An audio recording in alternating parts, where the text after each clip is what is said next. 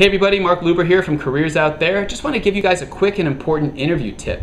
I spoke at a panel the other night on interviewing and salary negotiations at an event for the University of Michigan Alumni Association. I have a great track record when it comes to my own interviewing, but as a recruiter, I coached hundreds of people on their interviewing. And so after the panel, people lined up with questions, and a couple questions repeated themselves. So I want to give you guys this video with the hopes that it helps those of you who share the same question. And the question was, when sitting down at a job interview, when given the question, so tell me about yourself, what you got? Should you, in the interest of all honesty, start off by answering that question and saying, I don't have this in your job description, but I do have that.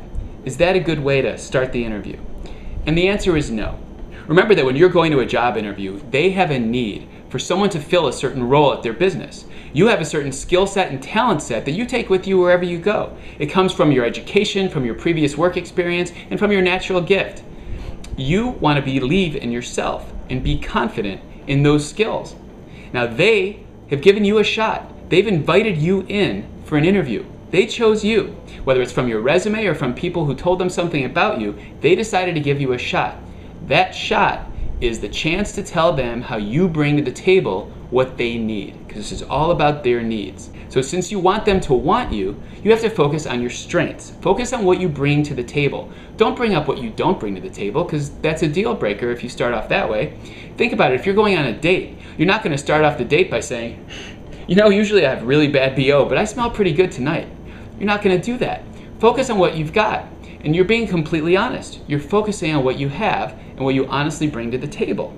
Now here's another reason to not dwell on what you don't have.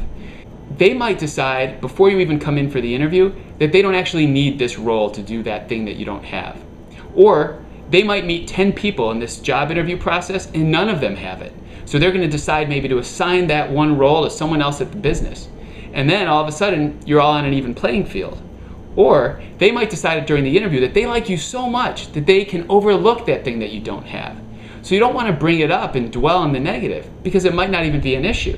Now maybe it is an issue. Maybe they're going to bring it up and say, hey, you don't have this. Be honest. Just like you were honest about your strengths, be honest about what you're missing. If you lie, if you misrepresent, if you fluff up what you don't have, you might get the job and then not be able to deliver the goods. And then they're going to fire you. You've made an enemy and gotten fired. There's no point in lying. But just like in the courtroom, just like on a trial, you want to use the strengths to shoot down the negative. If you watch the Casey Anthony trial, you saw the attorneys argue the facts that work in their favor to the jury. And if negative came up, they would try to shoot it down with the positive. And you do the same thing in an interview. Talk about what you have and what you bring to the table. Show them how you are the right person. If you're missing something, admit to it. And if it's small, maybe you can mitigate it. Maybe you can show, let's say they tell you, well, I see that you don't really have PowerPoint experience. We really wanted that.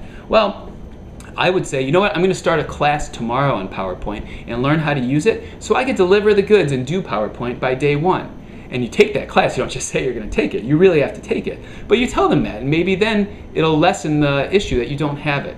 So believe in yourself, be confident, and focus on your strengths. I hope this helps you guys. If you want me to speak at your school or event, please reach out to me. I'd love to consider that. You can find me on Twitter, Facebook, and the contact page at careersoutthere.com. If you're watching this on YouTube and it was helpful, please click the thumbs up. And normally on Careers Out There, we interview professionals from all kinds of career paths about what they do so you can learn right from the horse's mouth what it's really like to do that career. How do you break in? What's a typical day? And how do you succeed once you're there? We do this to help you find a career that fits you so you can love what you do. You can find our show on Blip TV, YouTube, free podcasts on iTunes, and of course at careersoutthere.com. Thanks again for watching, everybody. I'm Marc Luber and look forward to seeing you again soon. Take care.